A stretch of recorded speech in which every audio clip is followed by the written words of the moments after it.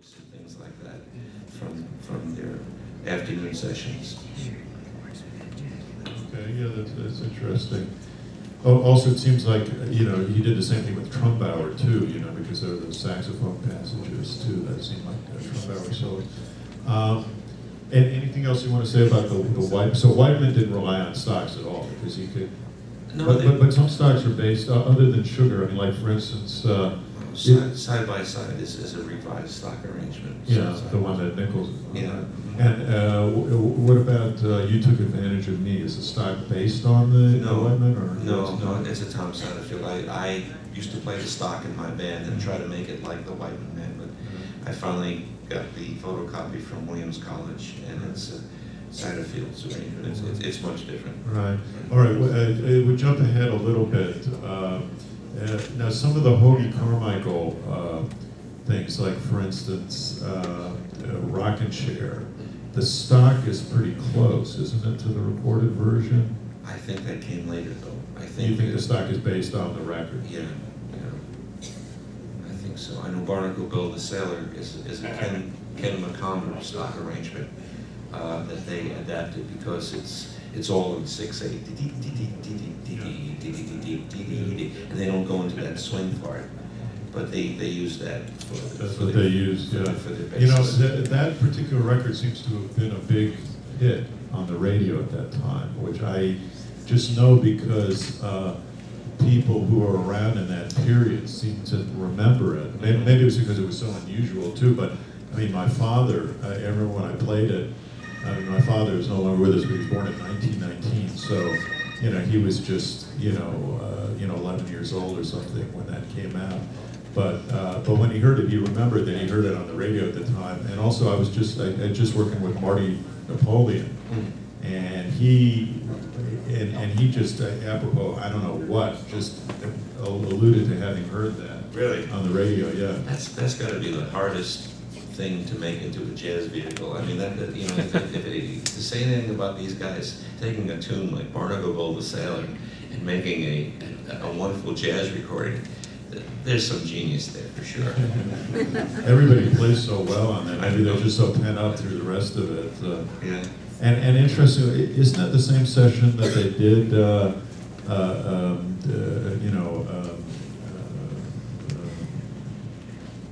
Blanking out the one I was just talking about.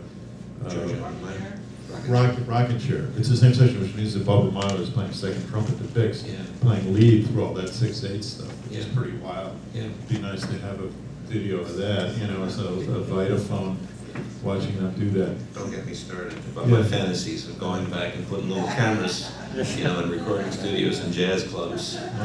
Right. What about the three big Spiderback and his orchestra sides? Do you have any idea? Are the stocks close? Well, say the two Deep Down South and I'll Be a Friend with Pleasure.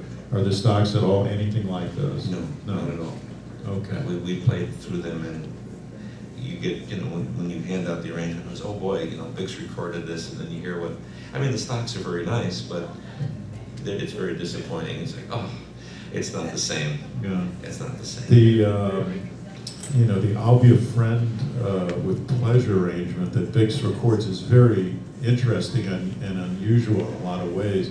And I always thought that Bix had something to do. I don't know who was credited with it, who actually did it, but I really think that he had something to do with putting that together. Yeah, there's this talk that maybe Brodsky, the piano player, had something to do with it. Unfortunately, a lot of times these little wonderful pieces of history are just lost. That everyone's gone, and you even asking some of these fellas like Bill Chalice and Bill Rank after all these years, they just don't remember. It's sort of trying to remember something from 40 years ago in our lives. Yeah. And they were so busy, they were working so much. It was just another day. It was just another day. They had no concept that they were making history. Talking with guys like Joe Tardo and Arnold Brillhart, and we were just busy. We were happy. We were working. They didn't think they were creating history, but they were. Chauncey. Irving Brodsky was one of the last to die, though, because he was alive and he was, lived to be in his 90s, right? Yeah. Phil Shapp used to interview him, but I don't know if he ever mentioned doing that arrangement. He didn't remember. I think listening to the radio broadcast. Yeah. I've kind of reached the conclusion though that Bix definitely had a hand in some of a lot of the Wolverines arrangements. He was a guiding force, and of course the Trumbauers and the Bix and his gang, and of course you hear his influence on the Chalice's writing and all. Yeah. Speak of Bix, doing introductions and so forth. Yeah. Did someone else notate that for him? Well, if I understood Bill Rank correctly, no, he actually wrote them down. But they were short excerpts. I think, and it's much easier to do that than to, notate a piano piece with lines going on at the same time, which is what Chalice helped him do. Then why did he read in Whiteman's orchestra? He did read. I think he wasn't a good reader in the beginning, but he became a better reader. And practice makes better, I think. And Bill told him many times that he could read this stuff, and he became a better reader. Sort of, rusty in the beginning, and but when he got to the Whiteman Man, he knew he had to step up to the plate and really get with the program there, and did a wonderful job. And talking about writing things, I just want to mention this because when Bill had Bix write out his piano music, how this came about was Jack Robbins, who had Robbins Music, also published Paul Whiteman publications. Sometimes you see some of these things, you see a little caricature, the Paul Whiteman potato head, and it'd say, Robbins Music, Paul Whiteman, or Paul Whiteman presents something like, Jack Robbins wanted for his catalog another Rhapsody in Blue. Rhapsody in Blue was such a big piece in the 1920s, and still is. It's a great piece, and made a lot of history for George Gershwin and for the publisher that represented, which was Harms. So Jack Robbins knew Bill was involved with modern music, and he says, trying to get the Spiderbeck to write something here. They heard In a Mist, and Bill wrote that out. And consequently, Bill got Bix over to the apartment and wrote out these things. And he said Bix was constantly changing things, all the time. And he said he'd write something on the music paper, and they'd have to erase it, and erase it, and erase it, because Bix would come out with new ideas. He says, finally, there were no more music staves on the paper. They erased everything. So we got to start with a brand new piece of music manuscript. And Bix was always changing things. He always was thinking of something new and fresh. And it was really hard. And then Bill finally said, okay, Bix, this is it. This is it. You can't do anything better with this. We got to send it to the publisher.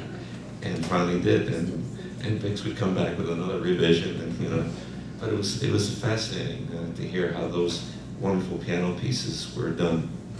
And in fact, of course, In a Mist, the recorded version is very different from the published version. And interestingly enough, I had somebody locate the lead sheet filed with the Library of Congress to copyright it, and that is just a transcription of the recorded version. And because that was done earlier, that was in 1927,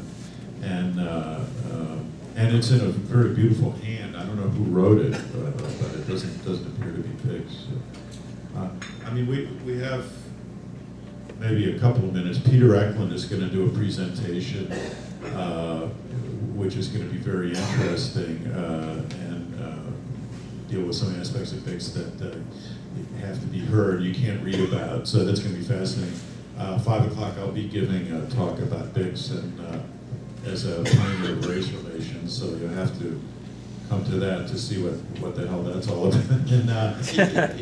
But we have time for a few more questions. Yeah, Albert. There's one thing that surprises me a lot.